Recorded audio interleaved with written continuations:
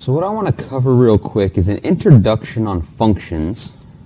But before we start really getting into writing our own, I want to show you how the Arduino actually works.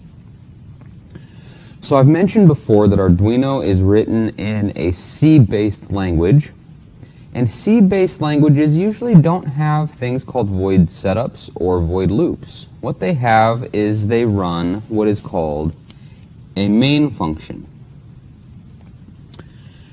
And so this is what right here, this is the code that's actually on your Arduino. It's pre-built in, you don't want to erase it. It's actually very hard to get into and wipe off your Arduino completely. This is already on there.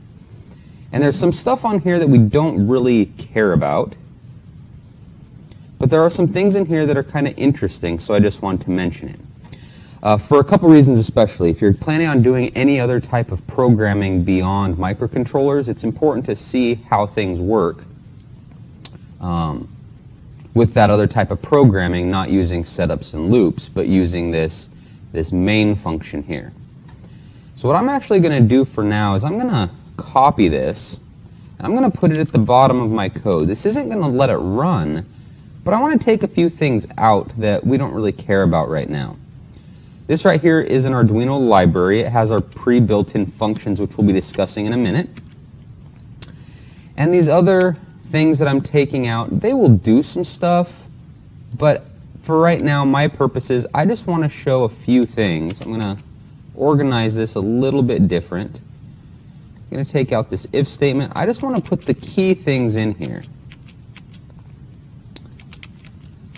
So let's just talk about this right here. I took out just some things that I don't feel are necessary to discuss at this moment. But we have this Int Main. Now for C++ programming, the Int Main will only run one time. That is the entire program. Now, I also want to discuss what we've done previously. This is what you would write in Int Main. This is the scope of the Int Main. Previously, we've written things in our setup and our loop.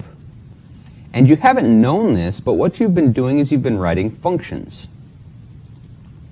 This is my void setup function. This is the data type of the function. This is the name of the function, how I call it. And from this curly bracket to this curly bracket, everything in there, when I call setup, will run. That's my setup function. Same thing for my loop here. This is how I declare my function. I give it a name, I give it a data type, and then here is what my loop function is actually going to do.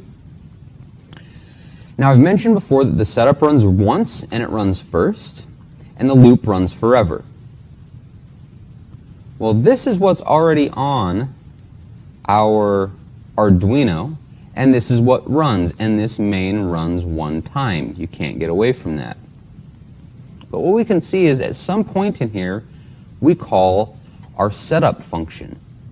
So what it does as this main's running, remember I deleted a few things, those things do what they need to do, and then it comes to this thing called setup. And what it does is it scours memory to find the thing called setup, and when it finds it, it jumps into it, and it runs as many lines of code as it needs to. It runs every single line of code in this setup till it reaches the end of the scope. When it reaches the end of the scope, it jumps back into here. We have finished our setup. It can continue on. So how does the loop run forever then? Because the setup, we can see that it runs first and it runs once. But how does the loop run forever? Well, I don't want to get into it right now, but this right here is a way to write an infinite loop.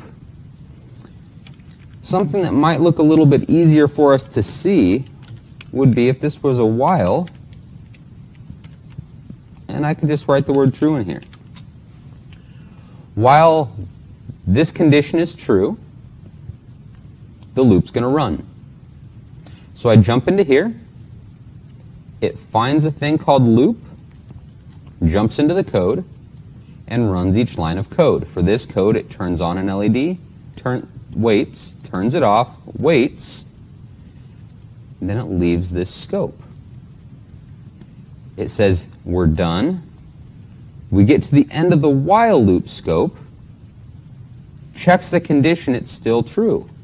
So it starts up at the top, we'll do the loop again.